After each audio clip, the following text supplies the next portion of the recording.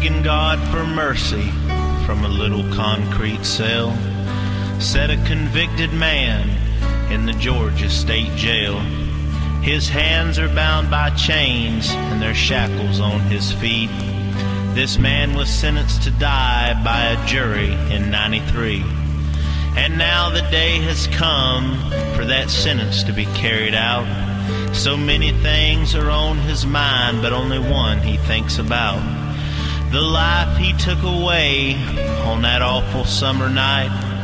Why he never saw that little child riding on her bike. Stumbling out of the bar, he got in his car and drove away. He crashed into a light post and killed her right away. Crowds of people gathered round, staring at the awful sight. The little girl was lying still as her mother held her tight. He saw her broken body but didn't realize what he'd done. Too many drinks of beer and wine had made his mind grow numb. His thoughts were interrupted by the opening of the door. They read his final rites and he just stared at the empty floor. He knew he'd never be forgiven for a crime such as this.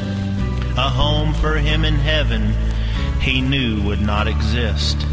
So the guards, they came and took him to the room where he would die, and they strapped him to the chair before many a watchful eye.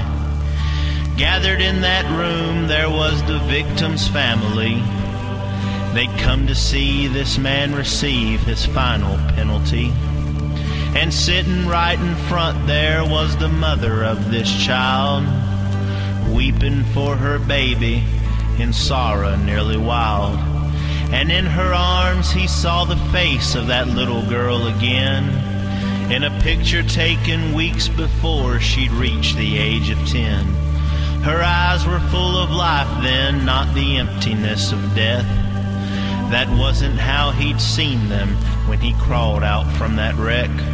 And on her face there was a smile to which no angel could compare. There was no blood upon her face or in her golden hair. The life he took away that night no one here can ever replace, and never again will no one see her little smiling face. For his sinful way of living, this man now must pay the price. For a tragic mistake he made just once had brought him here tonight. His head was covered slowly, and the warden threw the switch. The people smelled the burning flesh, and they watched his body twitch.